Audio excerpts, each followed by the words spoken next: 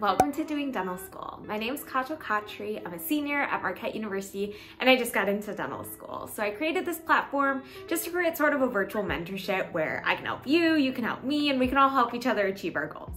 So if you want to stick around, make sure you give this video a thumbs up and subscribe down below.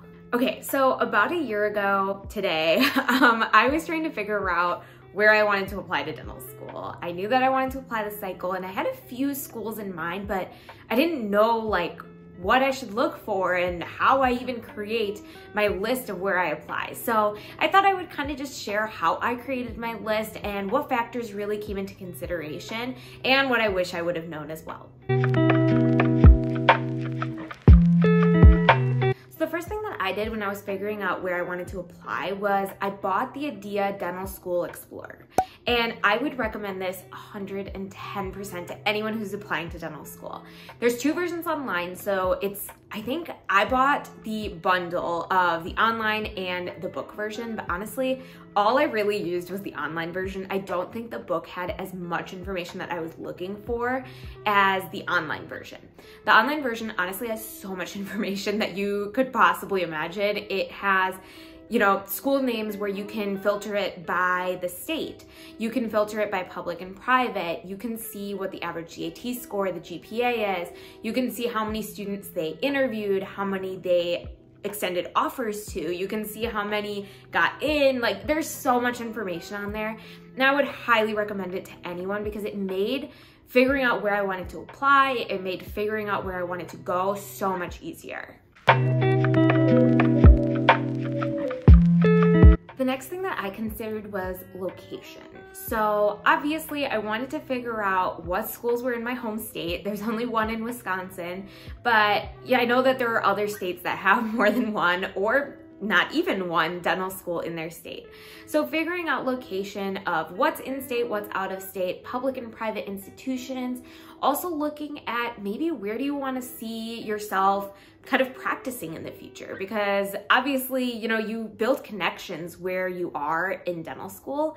And so building connections in the surrounding area might mean that you end up practicing there in the future. So that's another thing to keep in mind. The other thing also that is on the Dental School Explorer is whether you're in a rural setting, an urban setting, or more of a suburb setting. It kind of is similar to your college experience. You needed to figure out what kind of environment you wanted to be in, whether you wanted to be in a college town or not, that type of stuff. So location is really important and something to definitely take into consideration.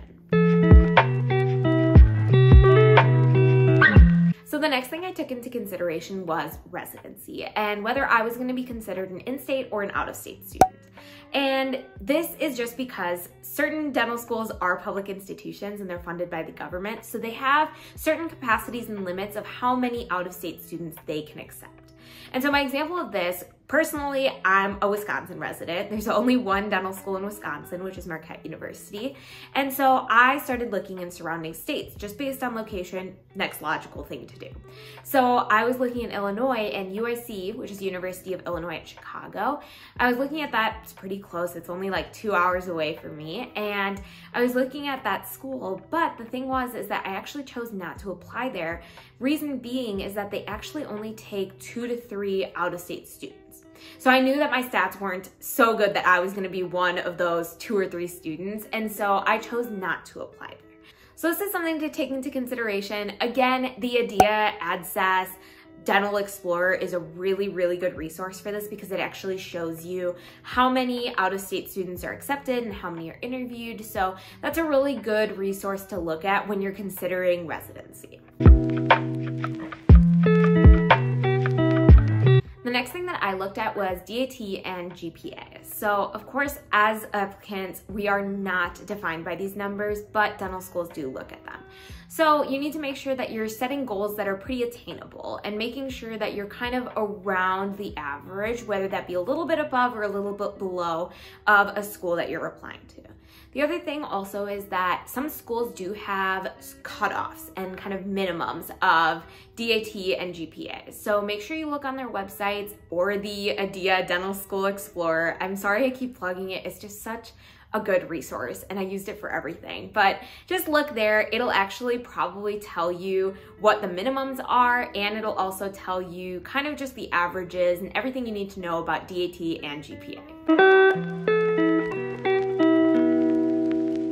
The next thing to look at is prereqs. So most schools have pretty similar prereqs, but there are a few schools that have some oddball prereqs. I know some schools have like microbio or psych or calc or something like that, where you do have to take that in order to get into dental school. The thing to keep in mind here is that you actually don't have to take the prereqs before you apply. So you can still get accepted before you take those prereqs, but you need to take those prereqs before you matriculate into your first year. So that means that you just wanna make sure that you have time, if there are any prereqs that you haven't taken yet, you just wanna make sure that you have enough time to take those prerequisites before you would become a first-year student there. So the next thing I looked at was actually every school's mission statement. And I know this kind of sounds weird and you're like, yeah, whatever, that's a mission statement, but I read through every single one of every school I applied to. And the reason for this is because I knew what I was looking for in a dental school. I knew that I wanted a school that was very clinical heavy, and I knew that I wanted a school that gave back to their community. And so I wanted to see that reflected in the mission statement. So I actually read through every single mission statement, and I only applied to schools that, you know, kind of aligned with the mission that I had of becoming a dentist. And so I wanted to only apply to schools that had a really good clinical program and gave me amazing clinical hours and experiences. And I also wanted to apply to schools that gave back to their own communities. But of course, aside from just clinical experience and service, other things that you might be looking for in a dental school might include research. Maybe you want to go to a research heavy school. Maybe you want to go to somewhere where, you know, faith is a really big thing as a part of their education. Maybe you want to go to somewhere that really kind of strives for diversity. So there's obviously a ton of missions that schools can have. So just make sure you kind of read through the mission and see that your values align with the dental school. The last thing I took into consideration was cost. And obviously, dental school is expensive. No matter where you go, dental school is gonna be really, really expensive. So obviously, that's why I kind of kept it as the last thing, is because I know that dental school is expensive no matter where I go. However, you can be a little less in debt than you could be. And so I wanted to just make sure that I was applying to schools where I wasn't gonna be in debt for 1,000,001 years. I wanted to make sure that it was kind of an attainable goal that I could actually achieve. The last thing I wanted to discuss was how many schools you should apply to. And there isn't really a finite answer that I can just give you, like, this is how many schools you should apply to. And the reason for that is because every single applicant is different. If you know that you have a really high GPA and a really high DAT score, then you don't need to apply to 1,000,000 schools. But if you know that you're kind of on the lower end or maybe in the middle section, maybe you should apply to a few more. So to give you a reference, I would consider myself a pretty average student, and I applied to about 15 schools. I probably didn't need to apply to 15. That was honestly a little bit too much now looking back in retrospect, but I also knew that I did not want to take a gap year, and I knew that I wanted to get in my first round because I knew that I was ready to take on the challenge of dental school.